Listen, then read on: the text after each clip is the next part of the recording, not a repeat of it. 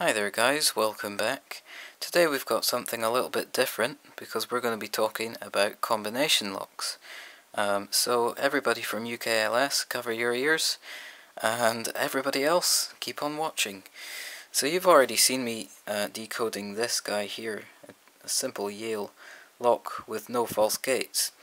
But today we're going to be talking about something a little bit more complicated, with false gates and the ability to change the combination. And we're going to be hopefully explaining how they work with the help of this crude drawing here, and also we're going to show you how to decode them.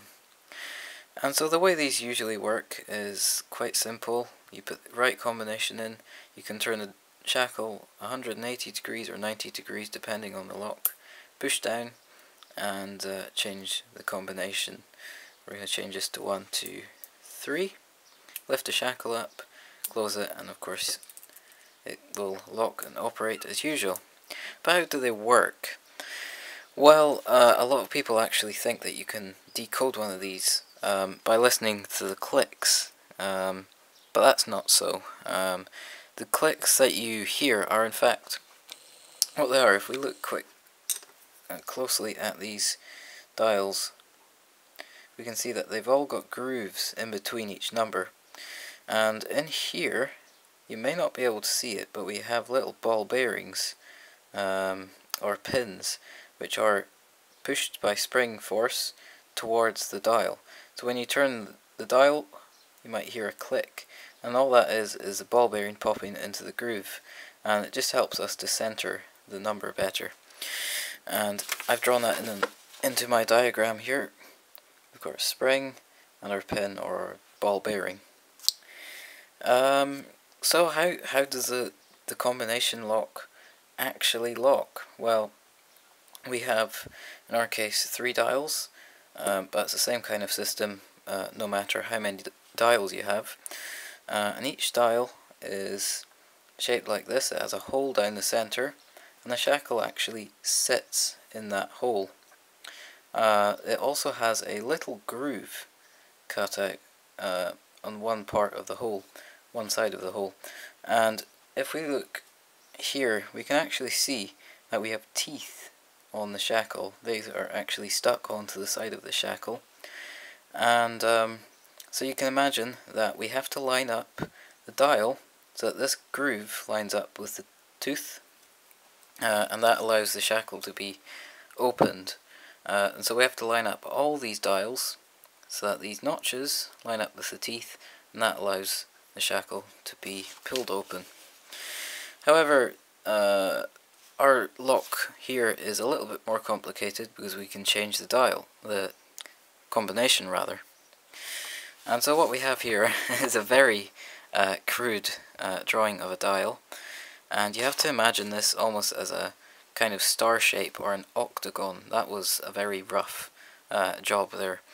So what we have here is an outer ring.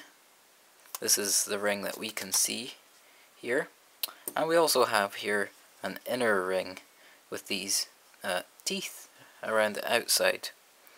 And again we have in here our cutout, and I'll talk about these guys here a little bit later. But the idea with this is that you can actually disengage the inner wheel from the outer wheel, and the inner wheel is what, the actual position of the inner wheel is what determines what number the shackle will open on. And so we'll remember here that to change the shackle, the combination rather, you have to push down the shackle. And what we're doing when we push down the shackle is we're disengaging the outer wheel from, or the inner wheel from the outer wheel. And so we're left with the outer wheel, and the inner wheel is actually down here. And that allows us to actually move the outer wheel without moving the inner wheel. And of course when we pull the shackle back up, that re-engages the inner wheel with the outer wheel.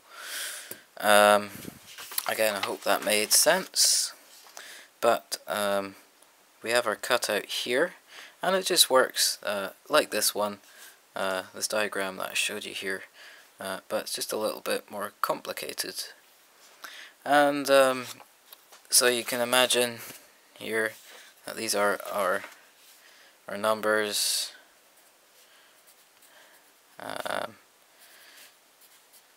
We have 9 of them, and when we change the combination, we basically rotate the dial and we change the position of the, in this case our combination lock would open on the number 6. I'm still trying to get it around my own head. It's quite confusing, but hopefully I'm not doing too bad a job of kind of explaining how it works. So when we usually decode one of these, what we do is, especially one of these simple ones without false gates in it, we muddle up the combination and we pull tension on the shackle. And what that does is it causes these teeth to bind against the dials, and when we turn our dials, we turn them until we can feel a click or hear a click and the shackle moves out. And that means that our teeth have then popped into this groove here. But in more complicated locks like this one, we actually have these false gates, which are just tiny little deep, or shallow rather, cutouts around the dial, and they're put there to kind of make us think that we've set that dial when we actually haven't.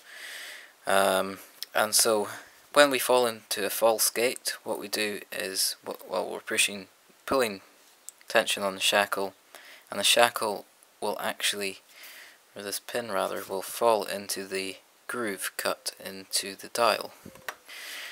And so we can demonstrate this here by showing you how to decode one of these. I'm going to muddle up the combination and make sure it's lined up. I actually can't see the combination. I'm going to hook it up onto this jig that I've made for it. Muddle it up. So I now have no idea what the combination is. So the way we decode one of these is simply by taking a hold of the lock, and let me switch this around here quickly. We grab a hold of the lock body and we pull outwards. If this wasn't mounted on something, you'd actually have to put your finger in that hole and push the shackle outwards. And what you're doing there is you're causing the shackle to bind. You then muddle up each dial until you hear a click. You probably saw the shackle move outwards there, and now each dial is seized and it will not turn. So what we're going to do now is we're actually going to wiggle each dial back and forth, and we're feeling for one that's harder to wiggle than the others, and in this case it's the middle dial. Now we could just turn as hard as we could on that dial, but it wouldn't go anywhere. So what we have to do, we have to squeeze the shackle in to release the tension and just turn the dial a little bit. We can now continue tensioning the shackle as before because our dial is no longer in the false gate. We turn it until it clicks again. So we just keep on following that pattern. We're going to wiggle each dial, feel for the one that's harder to turn than the others, which is the bottom one in this case. We're going to squeeze the shackle together whilst turning the dial just one click. We can continue turning it, and it's now clicked into position again. It's the same dial this time. And the middle dial this time. And we just keep on doing that until we actually get an open, just like that. And so what you're doing is, well, you're basically limiting the choices to either the false gates or the real gates. And I don't actually know how many false gates there are on each dial. I could probably figure that out. So that's the real gate, false gate, that's 1, 2, 3, 4, So there's actually 4 false gates on that dial. Okay, so we're going to quickly try this again. Model up a combination. It's really important that you get all the numbers centered. Put it on this way. Again, we're going to do the same thing. All the dials are now in either a true gate or a false gate. We're going to wiggle each dial, and sometimes it's obvious whether it's in a false gate or not. If your dial is jammed in between a number, you'll know that that is a false gate. So I just keep tension on the shackle, and I just release it when I want to turn the dial.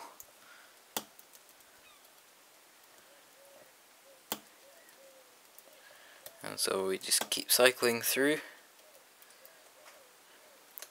feeling for the one that's binding the most.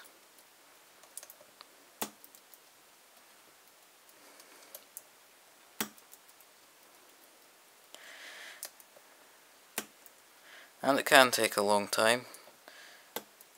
It really depends. It's different every time. But usually doesn't take too long if you have a bit of practice.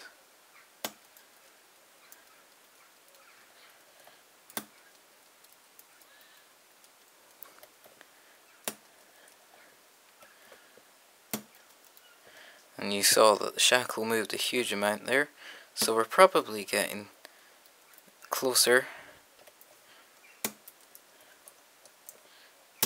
And as you saw, we're open. There we go. So it's not actually all that difficult. If you still don't understand, then I could highly recommend going over to Potty314's channel. He does a lot more combination locks than I do, and it's actually from him that I learned this technique. So please go and check out his channel. I'll leave a link in the description.